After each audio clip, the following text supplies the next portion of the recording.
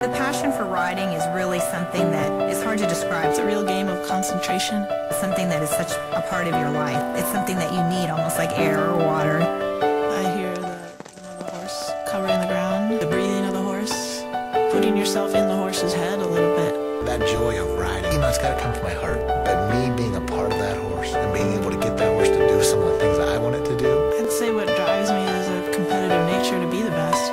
As far as winning medals, all that stuff, that's all great. There's those special moments. And the horse gives you